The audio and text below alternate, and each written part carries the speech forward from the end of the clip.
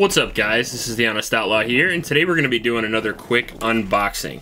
Now this week, or this month rather, we're going to be looking at a lot of first shots unboxing videos because about every year now for the past 3 years, I have sold a bunch of guns to buy a bunch of new guns, and I've done the same thing this year. I've recently bought 4 or 5, maybe even 6 new guns. Right now we're going to look at the Beretta M9, which I actually think is pretty funny because it's the opposite of what YouTubers should be doing. YouTubers during SHOT Show should be buying the new hotness, all the cool stuff, everything like that. So I decided to go super old school and buy a gun the military essentially just got rid of. The reason why I did that is because of opportunity. I saw this beauty right here at my local gun shop for about $450, and I just could not pass that up.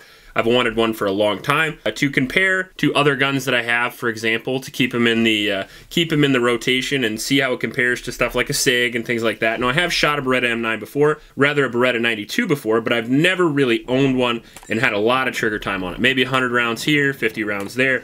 Well, I wanted to get a bunch of rounds down it and see what all the fuss is about with this pistol.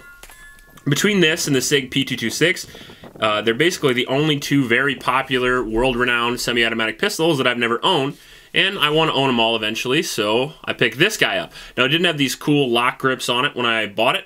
I saw those and ordered them on like 2-day shipping or something like that and put them on there because I figured this guy needed some color. It just came with the standard black grips. It is a fairly cheap gun. Not cheaply made, but it's cheap in price, so you don't expect to have super awesome G10 grips right out of the box. Now, other than price, I got it because the military used this for years and years and years. Now, although it does have some people that dislike it, it also has a lot of people that really, really love it. Some people even say it's the best semi-automatic pistol ever made. So, I had to try one out. Now, it fits my hand pretty well right off the bat.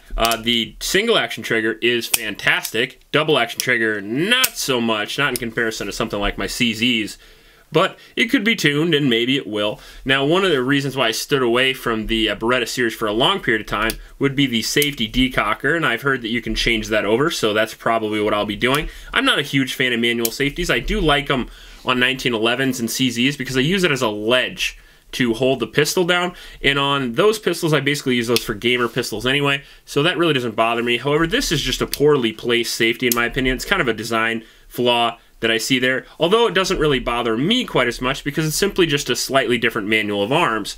If you're going to be reloading the Beretta, just follow the Larry Vickers model and pop it in and either use your support or your firing hand, or you can use your support hand as you come over. Now, Larry Vickers says to use your support hand because people have a tendency, if they're using their dominant hand to release a slide, to hold the slide, and then your slide doesn't lock back when you're empty.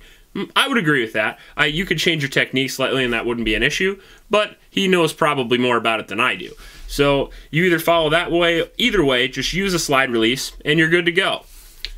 But all in all, this is a beautiful pistol, $400. It has been reliable so far. It was extremely accurate. The first time shooting, I took it out to 50 yards, started plinking away, no problem at all. I really do like the IDOT set of sights that came on it. Now, I know they're not night sights, but that still is pretty cool.